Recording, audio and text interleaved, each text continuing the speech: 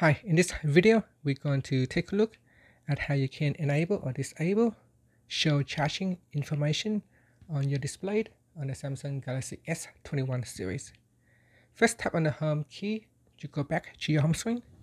Then swipe down at the top and tap on the settings icon. Next, you want to go down and tap on display, then swipe down and tap on show charging information switch to turn it on or off. Now set that show battery level and estimated time into full when always on display is off or not shown. And finally, you can tap on the home key to go back to your home screen.